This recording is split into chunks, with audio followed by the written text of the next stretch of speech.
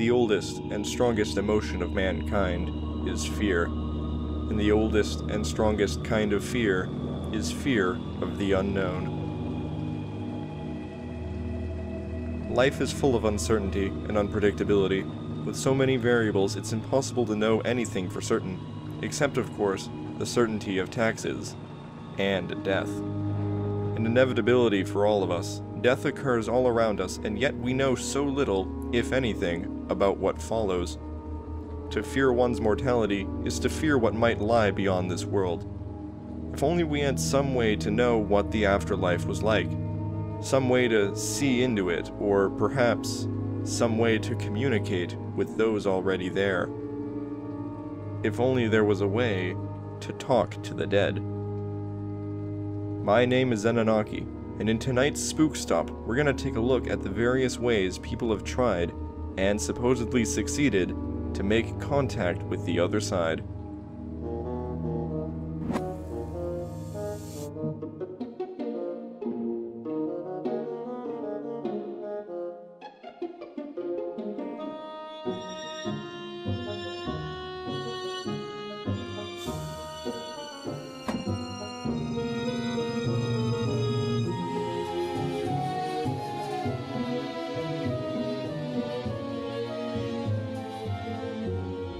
The 19th century was a period of significant change throughout Europe and North America. The Industrial Revolution had given rise to new large cities bustling with new jobs, new pastimes and hobbies, new opportunities for success, and unfortunately, new dangers. As horseless carriages raced across the streets and blackened air billowed out of factories, the general life expectancy for city dwellers was on the decline. Moreover, religious congregations weren't as readily available as families were packed together in city high-rises. Direct guidance from the church was weaker in these areas, and those holding onto their faiths were fearing for the well-being of their young ones. The general public was also learning more of foreign cultures. People started opening their minds to new ideas concerning spirituality. Scientist and mystic Emanuel Swedenborg wrote several books in the 1750s detailing his own divine visions and views on the afterlife, while the 1770s saw German scientist Franz Mesmer propose the existence of an invisible force or life energy that permeated through all living things. The fuel for the spiritual movement was building up throughout the century, but the ones credited with sparking it were sisters Kate and Margaret Fox in 1848. Accordingly, the two claimed to have made contact with the spirit of a murdered man whose body was hidden within their home, and communication between them was established through knocking. Now, across the globe, contact with spirits wasn't an unheard-of concept. Fortune-tellers, soothsayers, and oracles had for centuries claimed to see and hear the unnatural. But their claims were almost completely anecdotal, purely subjective for the seer, and the audience would be expected to take their word for it. What largely made the Fox sisters different is that their method of contact, knocking, was very real. The then wiser Americans were seeking evidence for the paranormal, and the phantom tappings and rappings offered just that. While they couldn't see the ghost with their eyes, they could at least hear it with their ears. The pair quickly became national celebrities for their seances. Spiritualism had found its foothold. The wave of modern spiritualism reached Europe during the winter of 1852. The practice of seances became popular, where people would gather in small groups to make contact with spirits. And it's here we began to see another new development: table turning. Participants would gather around a table as they attempted to make contact. Like with the Fox sisters, knocking or tapping on the table would signal the ghost's presence. In addition, the table may also move erratically, turn or rotate in place, or even levitate off the floor. Investigators Agener de Gaspian and Mark Thury proposed that this was caused by actinic force, which emanated from the participants. But the knocking and turning in early seances was often restricted to strictly binary responses. For example, knock once for yes, twice for no. While a neat trick, this meant responses had to be hand-picked, the spirits couldn't form unique answers. So the act became more elaborate. Participants would slowly recite the alphabet, and spirits would knock or turn the table on the desired letter. Thus, words and sentences could be slowly pieced together. This gave much more detailed accounts, but came with its own flaws. Anyone who has ever had to use a rotary telephone knows how tedious it is to scroll all the way to the end of the rotor just to reach higher numbers. The same is true for the letters at the end of the alphabet. If the ghost wanted to spell out the word pizzazz, participants would be waiting all night. Surely, there had to be ways to speed up the process. Well, there did exist another, more elaborate form of spirit communication, which dated back several centuries. Automatic writing is the process in which a medium or similar would produce written text without conscious effort, allowing outside forces to guide their hands instead. This practice dates all the way back to ancient China with Fuji, aka spirit writing. Here, participants would use a stick or stylus to write Chinese characters in sand. This was also called planchette writing, as sometimes the stick was held in place by a small piece of wood, or planchette, that they moved instead. The practice would find similar parallels in the Western spiritual movement that would later follow, where mediums would enter trance-like states and write out elaborate messages.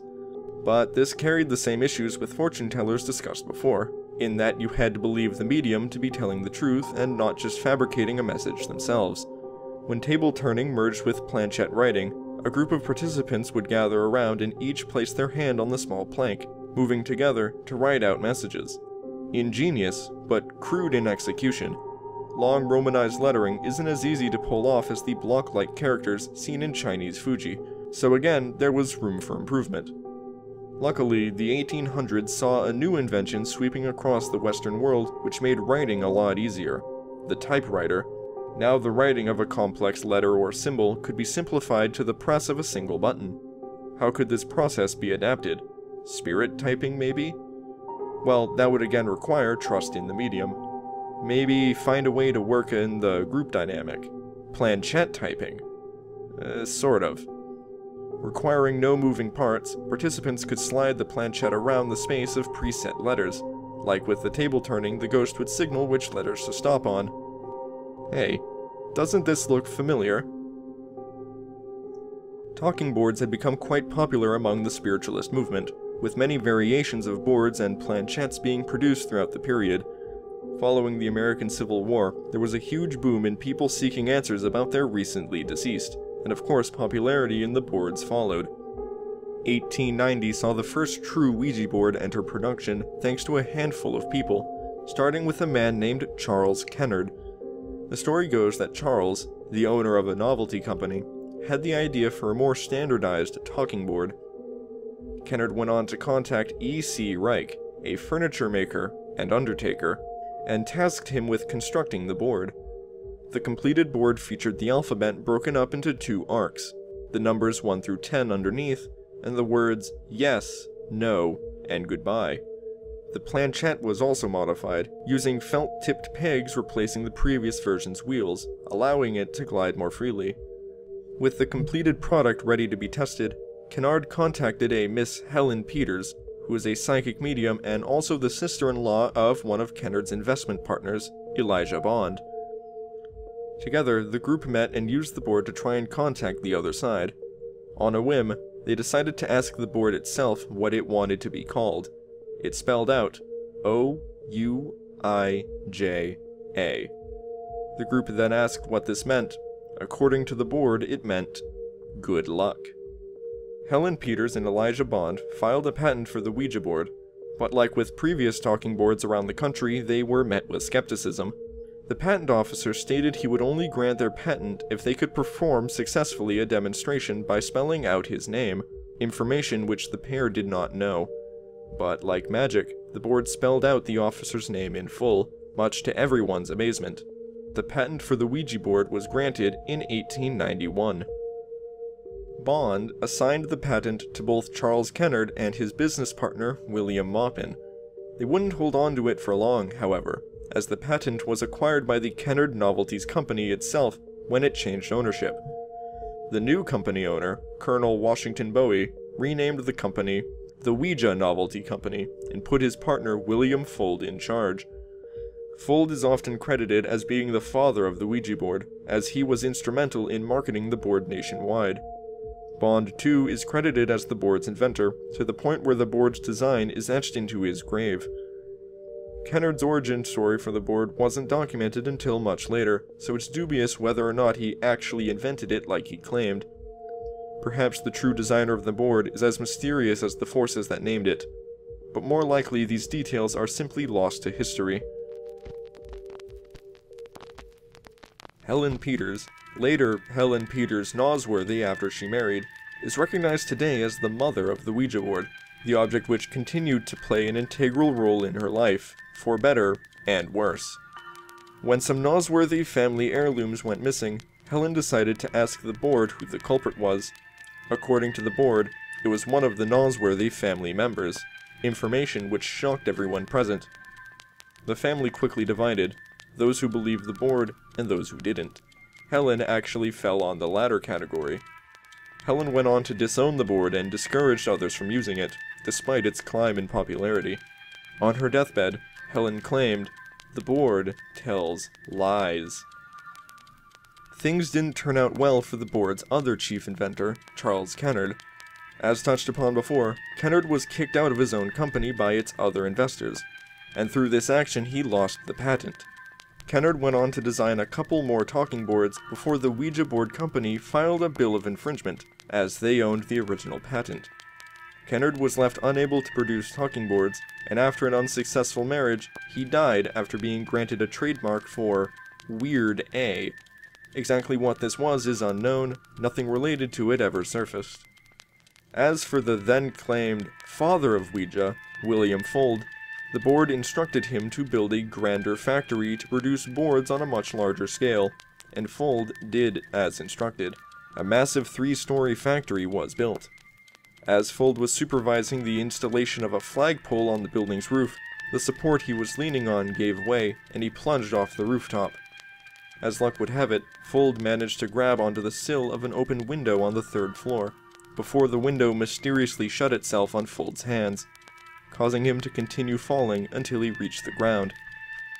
Fuld managed to survive the fall with moderate injury, namely several broken ribs. While he was being transported, his ambulance hit a bump and one of the broken ribs pierced his heart, causing him to bleed internally and die before reaching the hospital. The suddenness and mysteriousness of this incident only served to bolster the board's reputation, and sales in it grew. Spooky circumstances aside, at the end of the day, Ouija was still just a board game. While it saw booms in popularity during the Civil War, both World Wars, and even outselling Monopoly during Vietnam, expressly because people wanted to contact dead loved ones, Ouija was always held as a harmless party game. Something I neglected to mention was how Ouija seances were outlined to require a mix of male and female participants, which especially helped its climb in popularity during the 19th and 20th centuries, when it was otherwise taboo for young members of the opposite sex to spend alone time together. The board didn't truly gain its sinister reputation until its appearance in the 1973 film The Exorcist, in which the young girl Regan uses the board and inexplicably becomes possessed by the demon Pazuzu. One of the most successful horror films of all time, this quickly solidified the board's reputation as a dangerous tool people shouldn't play with, something the church heavily advocated, and in turn, spiritualism no longer had the hold it did 100 years ago. I can't end this video without discussing the greatest counter-argument for the board's supposed powers, the ideomotor effect. The ideomotor effect is basically the idea that a person's subconscious is able to affect the minute involuntary motions of the body. Thus, the subconscious may indirectly relay information to us. Information we may already know, but maybe don't realize. To this end, things like dowsing and divining, pointing to sources of water, work because our body already knows the direction of said water, on some primal unconscious level. Similarly, Ouija and automatic writing spell out words and information that's already in your head, whether or not it's accurate. For example, during the supposed naming of the Ouija board, Helen Peters was wearing a locket of a women's rights activist who went by the name Ouija. Thus, Ouija could have been a misspelling or a creation of Helen's imagination. Other forms of seance don't hold water either. Table turning in particular has been debunked not only by the ideomotor effect, but also by many documented ways for practitioners to fake the table's movements. These include foot pedals under the table that induce knocks, or hooks in the medium sleeves which tilt or lift the table. The grip of spiritualism in the West no doubt played a role in the success of the Ouija board, and vice versa, regardless of what validity the board holds as a supernatural conduit. While it's held as being both powerful and dangerous by the superstitious, from its conception it was marketed as a simple party game and toy. While the ideomotor effect succinctly explains the true mechanics of the board, this does not discount the existence of spirits, nor does it rule out their potential influence. For example, many different animals have been shown to hold an acute awareness of natural phenomena well before they take place, such as storms or disasters. And it's commonly held that this sort of attuneness also allows them to detect things like spirits. With this in mind, human sensitivity to spirits and other unseen forces has long been theorized, and this opens the possibility of said forces being picked up on by the subconscious and translated into the board via the ideomotor effect. Perhaps the true mechanics behind the talking board will continue to remain as mysterious as its origins.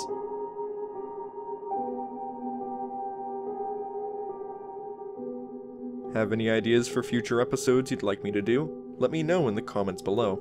I hope you enjoyed the episode. If you did, then be sure to subscribe and hit that bell to be notified of my future uploads. Until next time, this is Ben Zenonaki, signing off.